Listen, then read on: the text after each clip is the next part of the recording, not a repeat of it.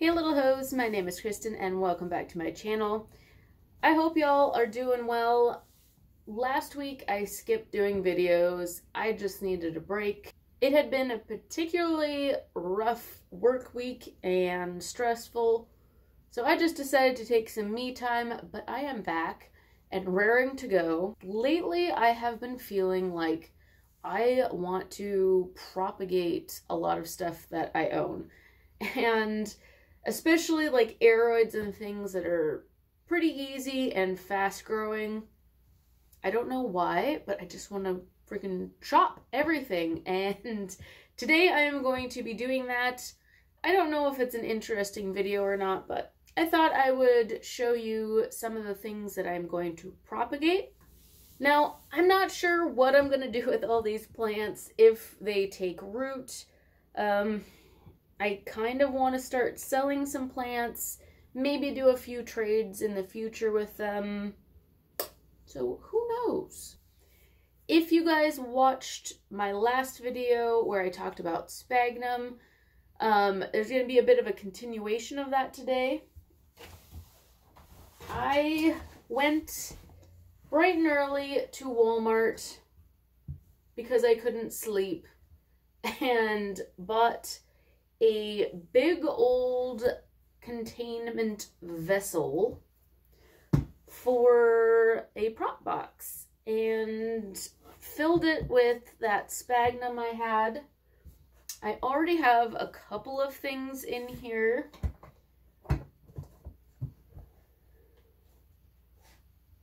One is a little Rhaphidophora crepantha, just hanging out in here, rooting away. My God, it's cavernous sounding in here. And this is the variegated Adansonii cutting that I won. It has not done anything still, and I did recently put some cakey paste on it to see if that hormone would help get it going. It didn't, and for some reason it started to mold. I'm not sure if cakey paste really requires a lot of airflow and typically molds under humid conditions since it had a lid over it. So I washed that off, put it in this baggie. Several people suggested that they've had good luck getting nodes to root in a sphagnum baggie. So this is going in here just for safekeeping. I don't really want a baggie floating around in my house because it will get lost. I guarantee it. Like Men's Warehouse sort of guarantee, you know? Guarantee it. I have my heat mat down here where I was putting the little Adansonii cutting. So I'm just going to slap this box on top of there. I figured it would help stimulate some more growth with that bottom heat. It's also a pretty deep amount of sphagnum in there, just because I think I'll probably have some rather long stem cuttings. Now, I did debate just doing these in smaller individual Tupperware containers or even vases, but I just figured that this is going to hold the humidity, and lately I haven't had a lot of time or mental motivation to check on things, so I figured if it's just in one area, it's more likely that I'll check on it versus a whole bunch of random containers. So yeah, guys, come with me and chop up some plants.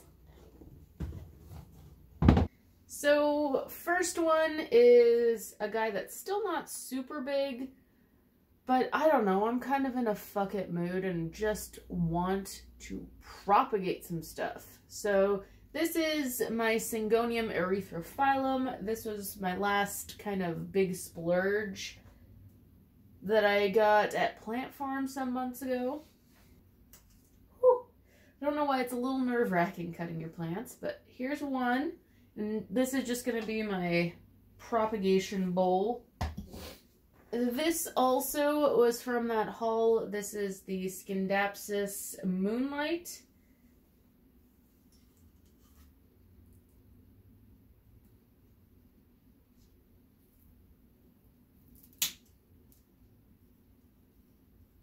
was slightly bigger than I intended, but half of this is my friend Jess's. She wasn't able to snag one of these online since she had to work, so I picked up this plant for us both. This floppy thing is the Painted Lady Philodendron. I've been saying for eons that I need to propagate it, and today's just going to be that day. I am hoping that it propagates okay in sphagnum. My friend Julia said that hers didn't, but I'm just not great with air layering. I let it dry out too much, so it's kind of pointless. I also don't love the shape of this thing, so... whew. Oh my god, I can probably get 2 cuttings off of this, honestly. I may just let this go for now, let it kind of recover, and then prop it again. Some little Peperomia prostratas. I'm sure these will root pretty easily.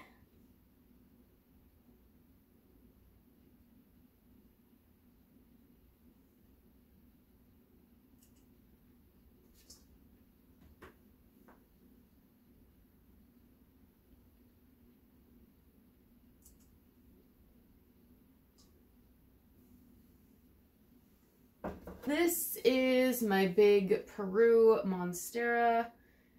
It is just, it's kind of weird growth habit. It looks really nice at the bottom, and then there's a big chunk where there's no leaves, and then more growth at the top. Now, I've historically had trouble rooting this particular plant, so I'm not going to take too much. I'll leave this bit, try and propagate this, see if maybe, like, 3rd time's a charm. Okay, this one might actually, in fact, hurt my soul to cut. This is my beautiful Syngonium raii.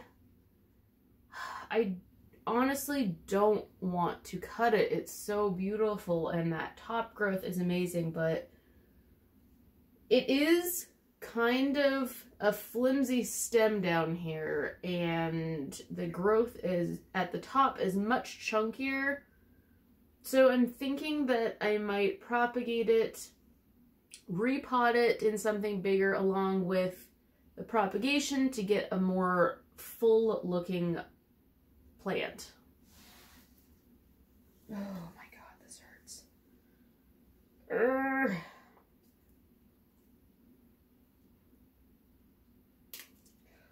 Oh, that snapped off very easily. Oh my god, it's so sad looking. I'm sure he'll recover. I'd also kind of like to stimulate maybe some growth at the bottom. There's 2 little points down there. Not sure if it's visible or not, but maybe cutting that top will help those get growing. Alright, this is my Sultapicana. It is going crazy. I've already cut it, I think, a couple of months ago. I've pretty much just been training it to kind of go up and over, but I do feel like I want to at least take one of these and propagate it, because I mean, look at how many nodes there are along there. Big old chonker. So this beautiful plant is my Philodendron camposportianum, and I love how quickly it grows, and you can clearly see it is a plant that wants to keep rooting everywhere it goes. The aerial roots are just crazy on this thing. I've already propagated it once for Suzette, and I do have another YouTube friend that would like a cutting, so I'm finally going to get around to chopping this for her for a spring trade. I think I might also just do a little bit extra in case I want to sell a cutting or do more trades with it. This leaf here is having a bit of a difficulty emerging, and I think this was literally the point in which I moved it from the greenhouse to just my living room, so a little bit of a shock. It doesn't really require as much humidity as other aroids, but obviously it's still like something. So pretty. I think I might leave this top portion to keep growing because I'd love to see some mature leaves develop on these. So I'll just keep propagating this one side shoot and leave this other to grow. All right, this massive boy is my mottled syngonium. I have been meaning to propagate this for a while for my friend Jess. I'm awful. I keep forgetting. So, propagate it we shall.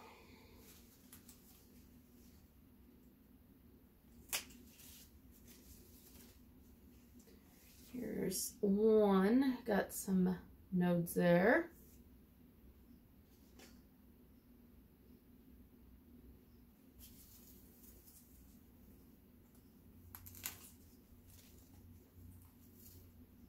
And another. Oh, that top one is gorgeous. Can probably even chop that again and get some more.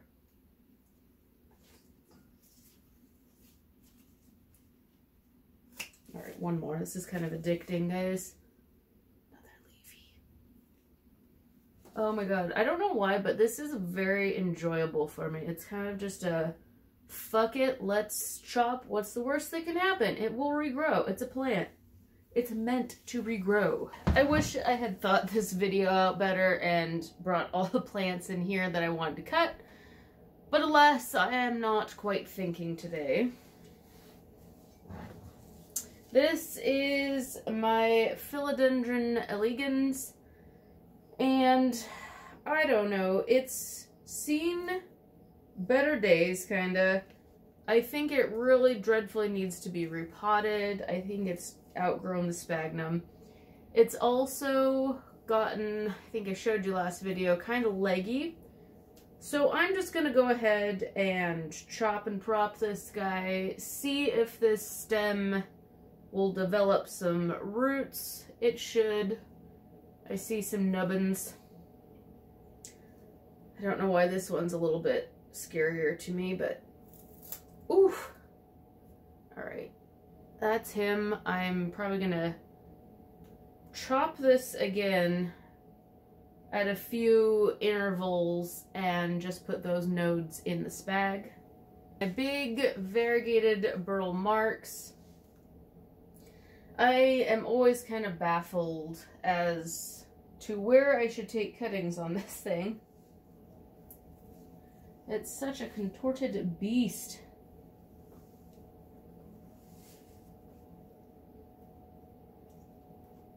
You know what? Fuck it. I'm gonna cut this whole part off. Whew, that was a lot, but you can see the browning on top. That's where it's hitting my grow light that's hanging down on my rack, so, you know, they're just gonna get burnt anyway. Might as well make use of this and propagate. Before I get too much further, I do want to start loading it in my box and see how much room we have left for more goodies. This is going to be a very weird setup video, but I don't care. It's a kind of a just get it done day. Oh god, nope. And I'm gonna chop up some of these guys just to get rid of all the space that doesn't really need to be there.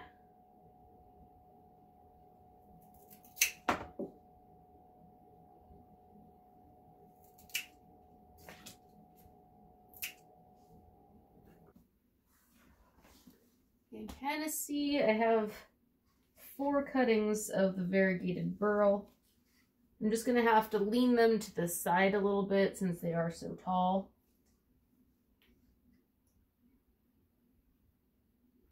There's kind of sort of nodes all along this piece, except up here, so I'm not sure where exactly I should be cutting.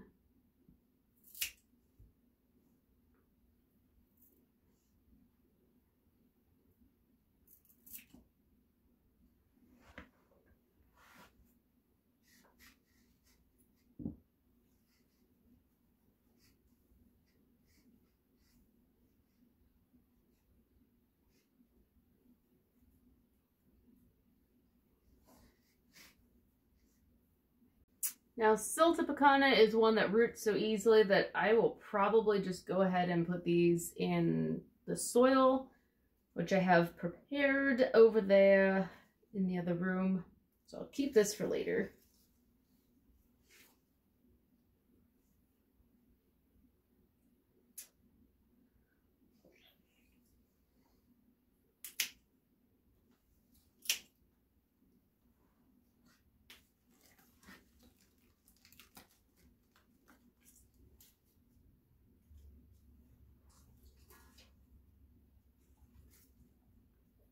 Trying to keep like with like, too.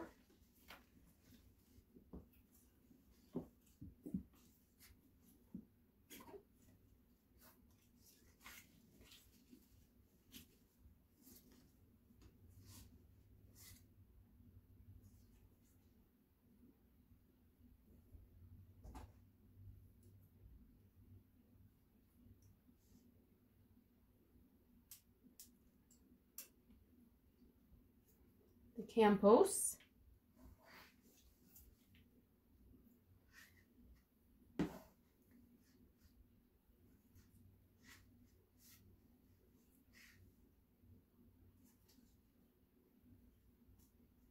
My beautiful Ray. I almost kind of sort of regret propagating this, but no, it'll be fine. It'll be fine.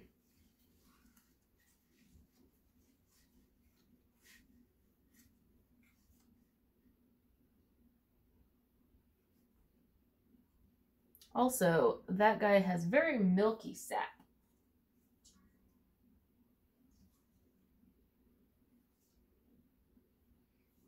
The Scindapsus.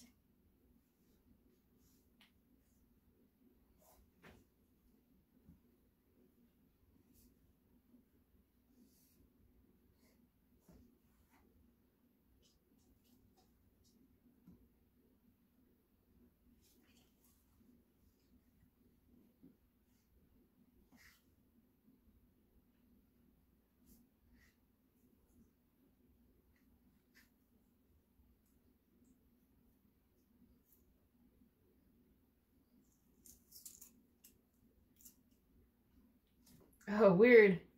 The insides are totally pink. I'm just going to leave it at 2 cuttings. I think I can get some more off of this eventually, but I'm just going to do this for now.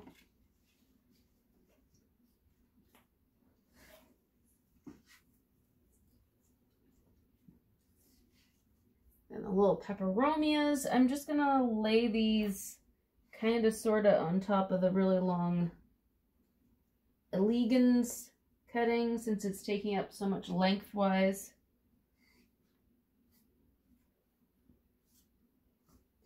And here it is. I still have all that middle for more cuttings. I just don't think my phone has much more space. So I will be back for round 2, maybe a little later, maybe tomorrow. Alright guys, I'm back. I think I have a little bit more storage space to get this video done. Also, I'd like to apologize. I had realized just how revealing this shirt is, but whatever. Let the nipple out of the bag. It is what it is, and it's on film. So I'm just gonna keep going. Pay no attention to things happening. So this is my very weird looking Splash Gordon Philodendron bipennifolium. Now, it's super kinky because I think it really needed more humidity than I was giving it. It's doing great in kind of the makeshift greenhouse. Let me dangerously do that. So I'm gonna chop this. It's really weird looking, and I really want to, at some point, repot this and put a moss pole or some sort of stake on there. Oh my god, I swear to god I will chop this piece of hair off. But I'm just gonna cut it and we shall start again. I don't know where to chop it though.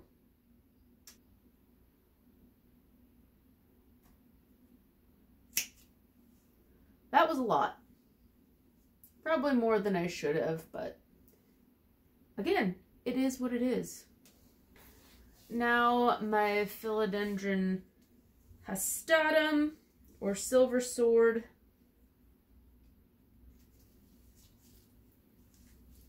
This whole piece here is kind of clunky, so I will just go ahead and chop that off.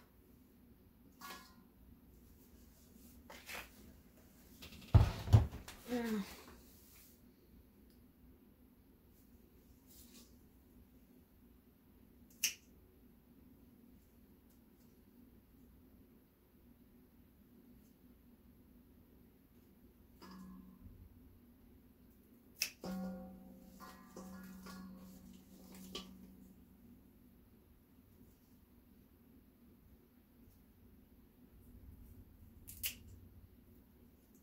Now, these are the last two I have, and honestly, I'm kind of debating if I even want to cut them or not.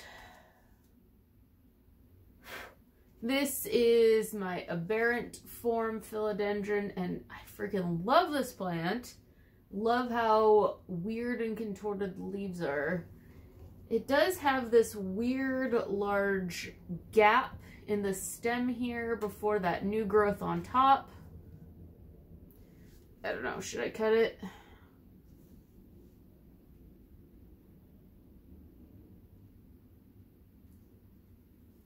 No pain, no gain. I did it. This is pretty much what I started with. I should repot this, I think, soon.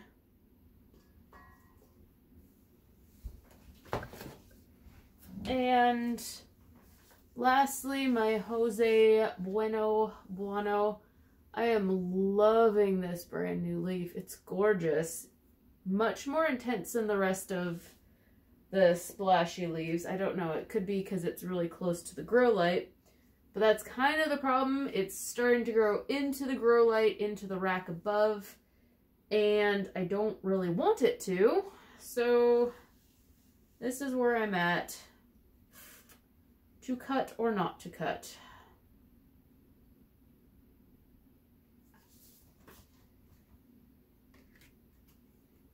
Let's cut. Just done. And again, I could probably get a few plants off of these. I will, cut right here. So I got a couple.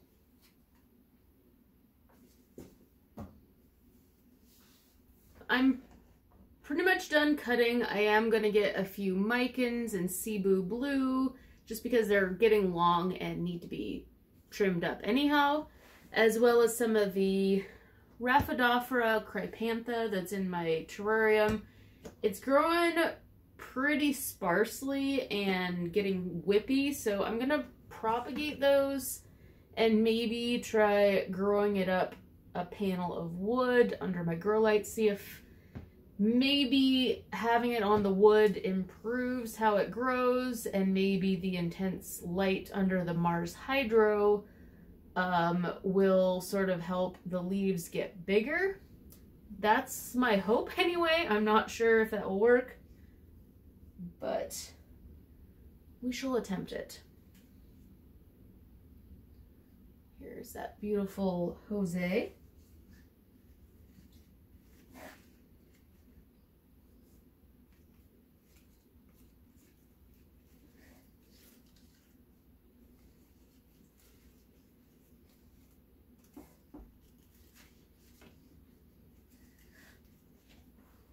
having to lay this aberrant form rugosum slightly sideways.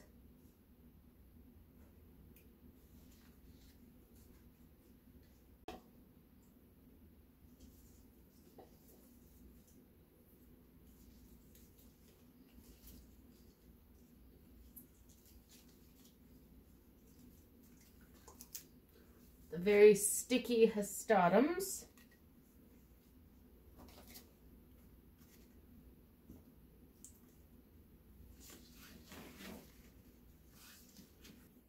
And lastly, the little bipennifolium Splash Gordon.